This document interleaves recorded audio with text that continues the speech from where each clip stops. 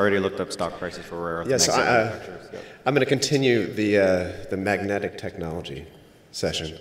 Thanks to Sages and the session chairs for giving me a chance to speak.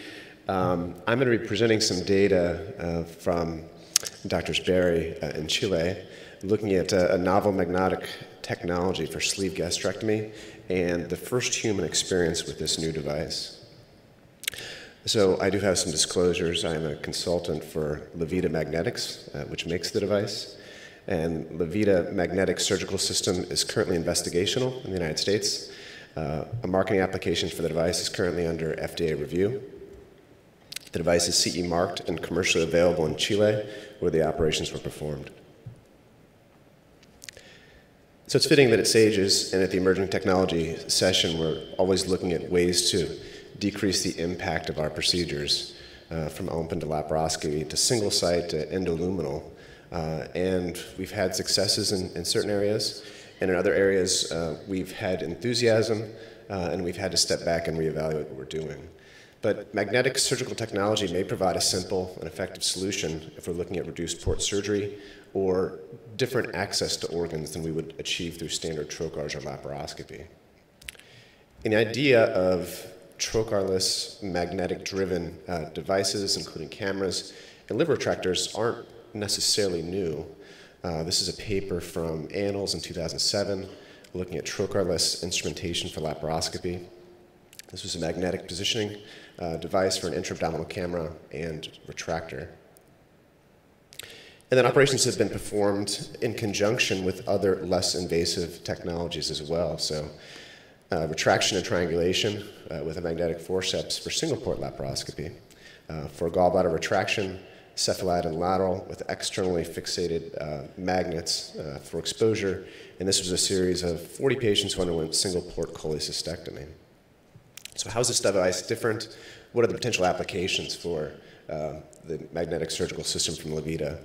So there's an external magnetic controller, which is held over the chest or the abdomen, and a magnetic grasper device with a detachable tip. Without a trocar, there's not a limit to the rotation nor the location of that instrument going through the abdominal wall, potentially with an increased range of motion. So it's capable of being repositioned under direct visualization to optimize viewing. So the study that was done in Chile was the initial experience using this magnetic surgical system in reduced port sleeve gastrectomy, and I'll show you some data on the first 23 patients who underwent this procedure. So different than my standard port placement for sleeve gastrectomy, there's 3 trocars here and the external magnetic controller, which will be used for retraction during the course of the operation. So this is a device being deployed along the greater curve of the stomach. The short gastric vessels are being taken, but you can see that the grasper is really levitating in the air and retracting laterally, and that's being manipulated by the assistant to allow for that exposure. So it's not limited by the access site of a trocar, and really once we're doing the operation, it looks like a pretty standard sleeve gastrectomy. The mobility allows for visualization posteriorly, and you can see that now the retractor is much more medial than it was before, so medial and lateral positioning is quite easy with the device. It can be removed and redeployed with standard laparoscopic instruments or with the grasper that you saw before, and this is going to allow for more dissection up toward the esophagogastric junction. You can see the external magnet is allowing for that to couple up to the abdominal wall and moved laterally for better exposure so that the short gastric vessels can be divided in a standard manner.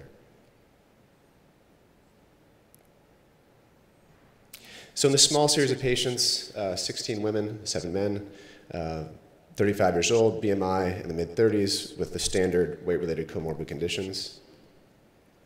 There's a little bit of a learning curve to the device, and probably represents the variability in terms of the operative times from 50 to 138 minutes, but after several cases that seemed to diminish significantly.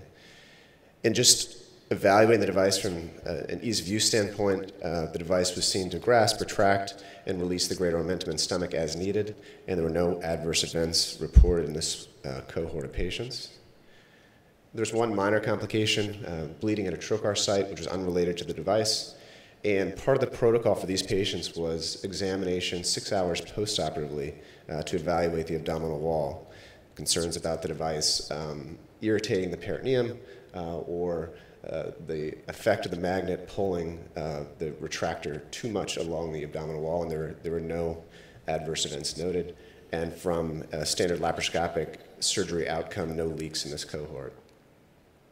So in the small series of diminished trocar laparoscopic sleeve gastrectomy, it clearly limited the number of incisions and seemed to give adequate exposure for standard laparoscopic sleeve gastrectomy dissection and stapling, and in a cohort of patients with higher BMIs. So clearly, future directions, additional clinical evaluations, will look at applications to other laparoscopic procedures with different end effectors and other devices that potentially could work along a similar platform. Thanks very much.